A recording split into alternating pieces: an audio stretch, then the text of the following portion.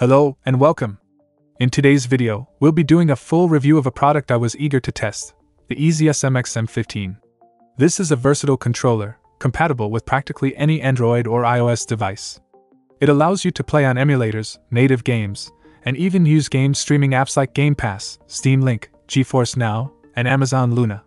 I've been using the M15 for over a week and will share with you the key features and functionalities it offers. Spoiler alert, this controller comes with impressive integrated technology, making it a great choice, especially for those who, like me, enjoy gaming while lying down before bed. And the best part? The price is affordable and fits nearly any budget.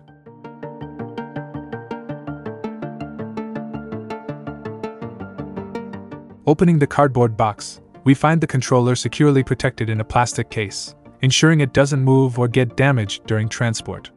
Additionally, the package includes a multilingual instruction manual covering English, German, Italian, French, Spanish, Japanese, and Chinese.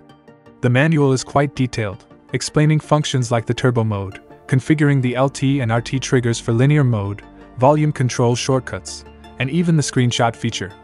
Another interesting functionality is the ability to swap the button layout to match the Switch standard, reversing the ABXY button positions.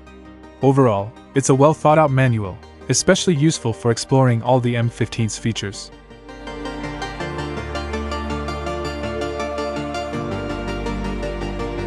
Removing the controller from the packaging, you can immediately notice its high-quality finish, with the brand name in glossy lettering.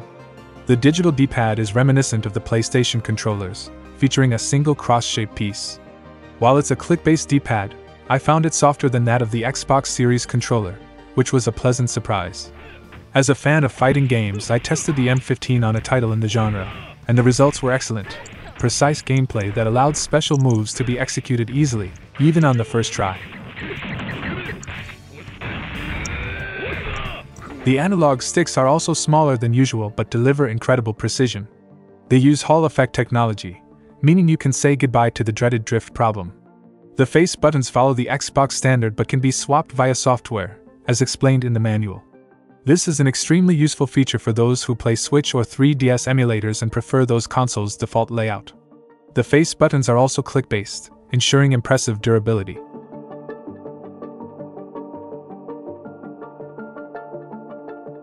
On the sides, there are two small function buttons, along with the classic start and back buttons. At the top, you'll find the LB, LT, RB, and RT buttons. The LB and RB are click-based and have a smooth response, less stiff than the Xbox Series controllers. The LT and RT triggers are analog by default.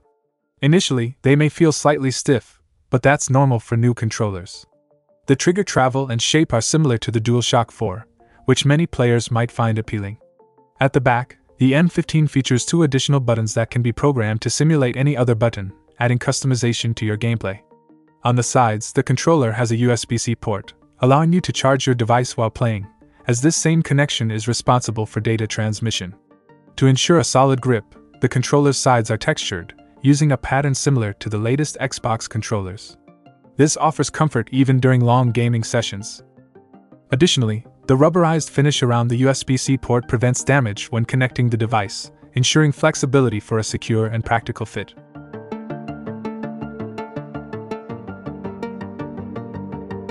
The M15 supports several operating modes. Android mode, yellow light, set it by pressing FN and A for 2 seconds. Ideal for native Android games compatible with external controllers. Xbox mode, white light, recognized as an Xbox 360 controller. This mode is perfect for emulators like DuckStation and Lime 3DS, which automatically configure the buttons. Virtual touch mode, blue light, used for interactions that simulate touchscreen input. Apple mode, green light, compatible with iOS devices, automatically configuring itself upon connection. Bluetooth mode, press FN and turbo for 2 seconds. Although data is transferred via Bluetooth, the controller still needs to be connected via USB-C for power. In this mode, the M15 is recognized as an Xbox 360 controller by the X-Input API.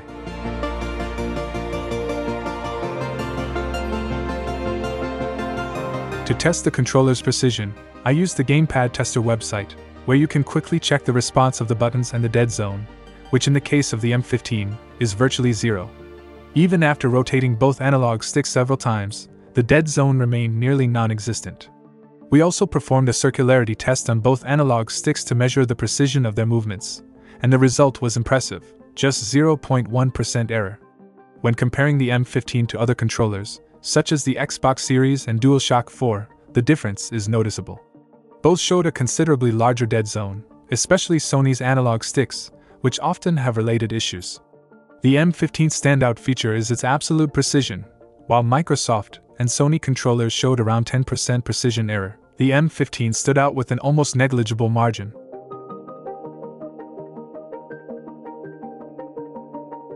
But isn't this a testing channel? We've only had one in-game test so far, so let's do a few more. The first test was with Steam Link. For those who don't know, it's an app that allows you to stream almost any game from your PC to other devices. I chose Cuphead as the first game, as its gameplay requires absolute precision and flawless response time. As you can see, I'm able to defeat the bosses easily without even getting hit once. Next, I tested the controller with Cyberpunk 2077, running at max settings with ray tracing, directly on my phone. I admit I fumbled a bit since I'm not used to playing this title with a controller, but I managed to demonstrate how the analog triggers work. During the gameplay, it became clear that the LT and RT triggers have great linearity, allowing me to accelerate and brake gradually while driving.